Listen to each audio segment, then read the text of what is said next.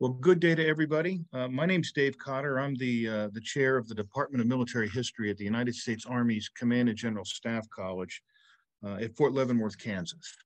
And as such, I am able to direct the history curriculum for the number of officers that come through this course. Every major in the U.S. Army has to go through one mode or another of the Command and General Staff College. And here in the resident course, we teach about 11 to 1,200 officers per year. They are preparing to go to the operational level of war. They've already proven themselves at the tactical level, and now we're preparing them for the next level of operations, which is the operational level of war, with some discussion of strategic level of war as well. I was a member of the inaugural Ph.D. program class at Gratz in Holocaust and Genocide Studies. And I actually defended my dissertation in December of 2021 and have been able to bring that to the Staff College in a number of different ways, including our core courses, elective courses, and a seminar each year that we take to the U.S. Holocaust Memorial Museum. So my Gratz education has in fact spread to the Army's professional military education system. It's a challenge for many of our students because they see the worst that the world has to offer. And what got me interested in this was looking at some of the internecine killing that happened in Iraq and Afghanistan, which actually triggered my interest in the topic. And when I came back to the Staff College to be on the faculty, I started pursuing this degree, and it's been very rewarding to be able to get a new generation of officers on board with that. What I'm going to do today is sort of discuss how we present the Holocaust at the beginning of this elective course. We talk about genocide, the history of genocide, but of course the Holocaust is the paradigm event about which the most has been written and about which the most has been studied. And so I always begin with the Holocaust and then branch out from there to talk about other events and then how to relate, and then trying to get to the aspirational concept of prevention.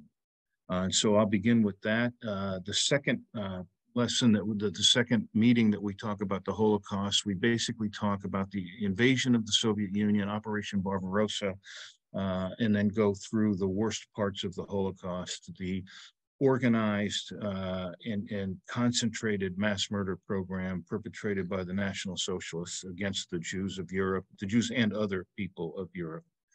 We began this discussion last week with our officers, talking about how the state of Nazi Germany arose, and we talk about Hitler's rapid consolidation of power, his rise and consolidation of power, the co-opting of the legal system in the National Socialist state, and the rising levels of persecution. Interestingly, we try to discuss how Hitler and his regime were able to sort of use an emotional rheostat, if you will, to turn up or turn down the heat depending on how much negative press he was getting from the international community or his domestic audience. A good example of that is turning down the heat in preparation for the Olympics in 1936. In 1938, that very famous photograph in the lower left is Kristallnacht, of course, and it is another example of when they turned the heat back up again. And then we end the first part discussion with the invasion of Poland, and we talk about how the initial Einsatzgruppen and operations happened during that invasion of Poland. We talk about basically the decapitation of the Polish society by the elimination of the intelligentsia. And then we roll into, I've been using the Stanton's 10 stages of genocide as a model for our officers to latch on to watch how the process of getting to mass killing happens. And we talked about how in the first part, and I'm going to focus on the Jews of Europe, and Jews of Germany in particular, in the early years, were classified as something less than the Aryan race. They were symbolized. Later on, we see that they're forced to wear the Star of David, of course, but they're made other symbols. They have these, horribly denigrating cartoons, etc. They're discriminated against legally. They're discriminated against socially. They're discriminated against in the employment market. They are dehumanized. Hitler's brand of racism, of course, was so virulent because it was a racial brand of anti-Semitism. Saul Friedlander likes to describe it as it's a redemptive anti-Semitism, because by eliminating the Jews from this noble German population, we are going to purify and going to redeem the society. And then we talk a little bit about organization, how we get ready to execute a more permanent solution, and we'll get to that in a little bit. And then, of course, the polarization. And once those things are accomplished and culminates with polarization, then by then the populace of Germany had been attuned to the fact that the Jews were the source of all their misery, the Jews were their problem, or as their bumper sticker read, the Jews are our misfortune. And then the preparation continues, of course. We see legal preparation. The most famous are the Nuremberg laws, but there were many statutes written before the Nuremberg laws and after to further marginalize and make stateless the Jews of Germany. Today, we'll talk basically about steps 8, 9, and 10, which are the persecution, the rising persecution that evolves into the extermination, and then, of course, the ongoing process of denial. I know the prophet speech is familiar to very many people. This is when Hitler prophetically proclaims that if Europe goes to war, it will not result in the destruction of Europe or Germany, but it will be the destruction of the annihilation of the Jewish race in Europe. We see this over and over again. The translation on the left, of course, eliminates the Bolshevization clause, but the message is still the same. So Barbarossa is where we begin here. Barbarossa, of course, our officers remember from the initial core course of history, was the largest single attack of two armies in the history of the world. There are some 4 million German troops, just shy of 4 million German troops attacking to the east in 3 army groups north, center, and south that you can see depicted on the map. They are facing some 3 million Soviets at the beginning. Now, the Soviets, of course, have a significantly larger manpower pool, and those numbers will increase over time significantly. But at the beginning, it was about 4 million Germans against some 3 million National Socialists. This was an absolutely momentous attack. It included some hundreds of divisions when you put them all together on the front. It was just an incredible collection of not just humanity, but also lethality. And that's what we saw in Barbarossa. The Army Group North and Army Group Center saw very little resistance at the first. Army Group South, of course, had to turn south and head down toward the Crimea, as we all know. But then, of course, the attack stalls later on. Critical to our discussion today is the mayhem visited upon the population by the Germans as they attacked deep into the Soviet territory. Now, once they had attacked, we saw subsequent to the invasion of Poland, we saw the beginning of the sequestration of German populations and Jewish populations into ghettos. That continues during the attack into the Soviet spaces that had been occupied by the Soviets as a function of the Molotov-Ribbentrop Agreement. And we see the growth and expansion of ghettos as they continue to prepare to consolidate the Jewish population, so they can continue to move them further to the east. to create an ethnically clean area for the Germans to occupy. In terms of the military preparation for this, there is a significant amount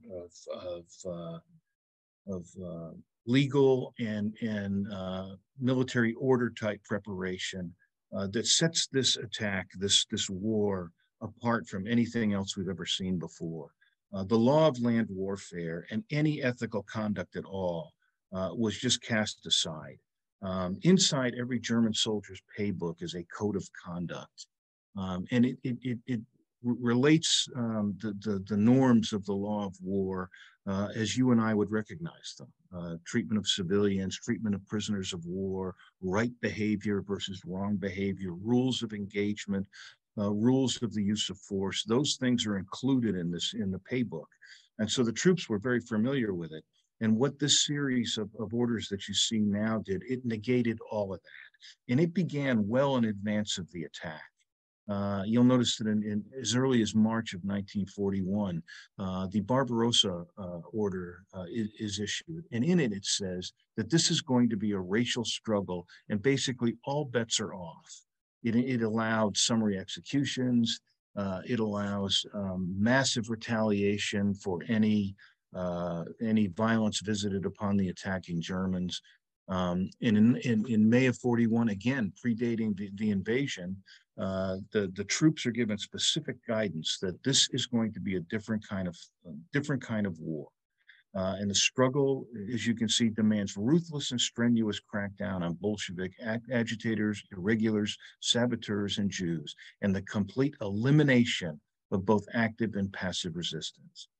And then they go on to disparage the soldiers from the eastern part of the Soviet Union by saying that the Asiatic soldiers in particular are inscrutable, unpredictable, underhanded, and unfeeling.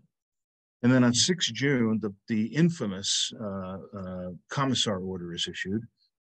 And in this order, this is the first blatant violation of the law of war. The Wehrmacht is instructed to assassinate, for all intents and purposes, the commissars. These are uniformed members of the formation, the political officers, admittedly, but they are uniformed members of the formation, and they are going to be summarily executed as soon as they are captured. And any company grade officer can make the distinction. I'm talking about from junior lieutenant and captains can make the decision to execute one of these individuals. And then in 1941, Field Marshal Reichenau issues the severity order, where he said that basically any uprising, any resistance at all is of course caused by the Jews, and they must all be killed. So this is going on as this continues to develop over time. The ruthlessness of the German army's attack into the Soviet Union continues to grow. It gets more and more acute, and there are more and more victims of this suffering. Of course, and infamously, if you excuse the Einsatzgruppe that we first saw test-driven, if you will, in the invasion of Poland in 1939 is expanded hugely. And there are 4 of them. There are 4 large groups made up of multiple smaller commandos, Einsatz commandos, and they are responsible for well over 1 million deaths at this time. And these are the horrific pictures that we're also familiar with: the assassinations, the executions, the herds of people being brought up to the end of slit trenches, executed, and then thrown into the trench. This, of course, was very expensive. It used a lot of ammunition. The German soldiers, the SS, and we know now, of course, the German soldiers were given instructions that if a mother and a child showed up, they should put the child in front of the mother, and then that way you could use one bullet to take care of both of them. It was an issue of economy. But they also had second and third order effects that they hadn't predicted. Number one was the effect of killing innocent and unarmed civilians was significant on the soldiers that were required to do these murders. So much so that the German authorities had to resort to excessive amounts of alcohol and even drugs to get the soldiers to continue these killings. But it was clear by summer of 1941 that this was impractical. This was no way to accomplish the national goal of the elimination, the extermination of the Jews in Europe, to make Europe Judenrein, as we remember. So Goering tasks Heydrich purportedly at Hitler's request to assemble the necessary agencies. This is going to be a whole of government approach to mass murder, to assemble all the necessary agencies so that we can affect this industrialized mass murder. The chief of the security police, Reinhard Heydrich, is put in charge of this. And he assembles a group of party functionaries and SS personnel at a very large and palatial house on the Wannsee, the lake just outside of Berlin, and they have a meeting there. And Heydrich's principal deputy for Jewish affairs, Adolf Eichmann, is there as basically the secretary and recorder of this event. The intent was to get rid of all of the documentation of this event because it was supposed to be secret. Again, this goes down to Stanton's last phase. This is part of the deception plan. I mean, this is evil, and the perpetrators know it's evil. And so part of getting rid of the record of this meeting is to hide the fact that they're even doing it. There are no purely military people at this meeting, but there are paramilitaries, if you will, and some of these SS officers will serve both roles. And several of these SS officers go on to be members of the Waffen-SS, the warfighting SS. And so the military connection here is not strong, but it is present. This conference, of course, as we all know, is where the final solution was codified. And no longer are we trying to move Jews. Now we just want to kill Jews. And so they get down to the very significant business of extermination. And the first phase of this is, of course, the death camps. And the four that I'll talk about first are the three Operation Reinhard camps, and those are Treblinka, Sobibor, and Belzec. And then the one that predated the Operation Reinhard camp, and that's Helmno. Helmno was actually opened in December of 41. The other three were all opened in the spring and early summer of 1942. They stayed open for about a year. And then at the end of their closure, at the end of their period of operation, they were closed, and they were also, in large part, destroyed, buried over, hidden. Again, part of the deception plan. They wanted to hide the camps so that what happened there wouldn't become known. A clear indication of what these camps were designed to do was the fact that they had train stations that led right to a ramp, a conduit down into a gas chamber, and there were no barracks other than for the guard force. There were no barracks at these camps. There's no intent ever to store anybody. The intent here is to murder people. And you get the rough numbers there on this chart. It indicates Treblinka has the very dubious honor of being the #2 producer of mass killing, second only to Auschwitz proper. These death camps, of course, operated for a relatively short period of time. Two of them saw internal revolts, the most famous of which, of course, was in Sobibor. But the death camps did come to an end in 1943, except Helmno. Helmno was actually reopened again in June of 44 and stayed operating until January of 45. But this was for a different mission. It was still, the end result was still killing, but what they were trying to do, what the Nazis were trying to do at that time, was to kill as many of the Jews that were in danger of being rescued by the Soviets. They wanted to get them to a place where they could dispose of them before the Soviet rescue could be effected. Um, the other two death camps that we mentioned, I'll talk Majdanek first. I don't want to intimate that 78,000 is a few number, is a small number. It's not. It's an awful lot of people. But in relative terms, Majdanek had a relatively small death toll. It was a forced labor camp with a secondary mission of extermination.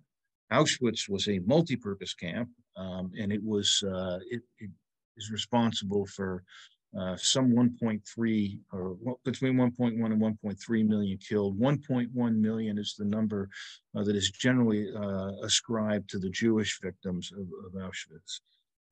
And I'll describe what Auschwitz did before. It was a multifunctional facility, if you will. When we talk about Auschwitz, it is the paradigm, if you will, of the National Socialist murder machine, and so it's worth our while to take a few minutes to look at how Auschwitz developed and actually what it is, because it's many things. This first chart, you can see three yellow indicators. The large one, Birkenau, or so-called Auschwitz II, to the left. In the left center, you see a small yellow area. That is the original Auschwitz. It was a Polish military barracks. And then the third on the right is Auschwitz-Monowitz, Auschwitz III, also called the Buna plant, the IG Farben Buna plant. I will look at them in order of 1, 3, and then back to 2. This is a photograph of the main camp that was taken during the war, but not discovered until the 1960s. What it does is it lays out the camp Auschwitz I as it was in 1944, and this had become an administrative center and a holding area for prisoners of war. It had been a Polish military barracks. It was converted to a concentration camp subsequent to the 1939 invasion of Poland.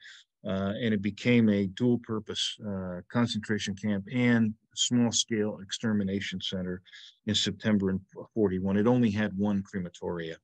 The inmates were predominantly Polish. They were political leaders. They were academy professors. They were physicians, attorneys, bankers. They were the power elite, if you will, of Poland.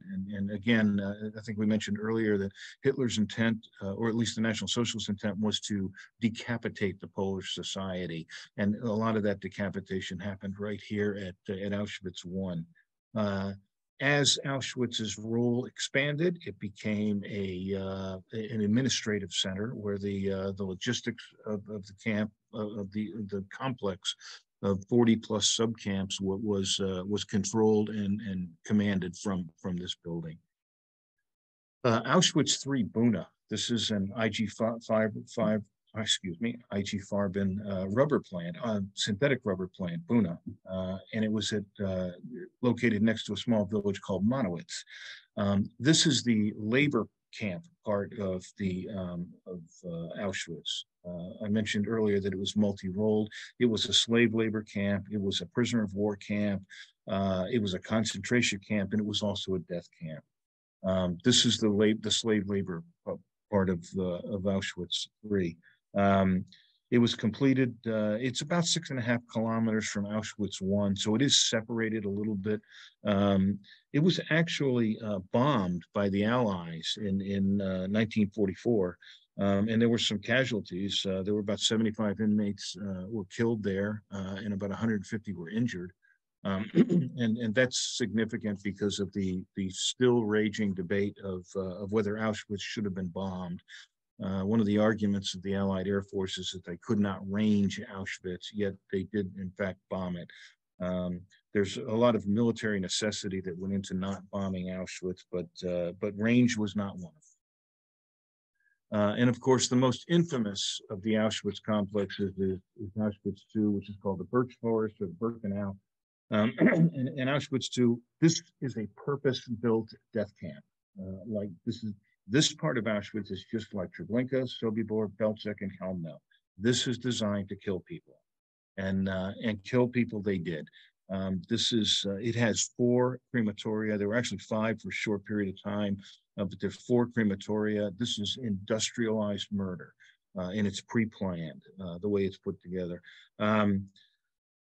More than about half of the Jews that were killed in Auschwitz happened very late in the game, and it was the Hungarian Jews that were the 435,000 Hungarian Jews that were seized from the Hungarians and sent to Auschwitz in the spring and summer of 1944. So relatively late in the war. And I should go back and to give you context of why that's an important data point. Timothy Snyder makes a clear point in his book Black Earth about the Holocaust. He makes the point that by the end of by mid 42, well over 1.5 million, 2 million of Europe's Jews have already been killed. By the end of 1943. Almost all of the Jews, in large terms, the largest proportion of Jews that are going to be killed are already dead. And then so when I say that summer of 44 was late in the game, it's that criterion against which I am measuring that. The Soviets, of course, don't get to Auschwitz until the winter of 1945. The camp is liberated at that time. And the Soviets went to great lengths to try to preserve as much as they could of these camps. And going back finally to talk about the denial a little bit more, the Soviets went to great lengths to do a couple of things here. First of all, they wanted to make sure that the camps at Treblinka, Sobibor, and Belzec, and to a lesser degree Chelmno, which was largely intact because it had been kept in operation for so long. But the other 3 purpose-built death camps, they did their very best to excavate those and make sure that they were not hidden. And that included digging up fields that had been planted over and already been through one crop season on top of the ruins of those death camps. They also went to great lengths to preserve Auschwitz as best they could and Majdanek. And to be able to prosecute war criminals later on, and of course to shape political messages later on as well.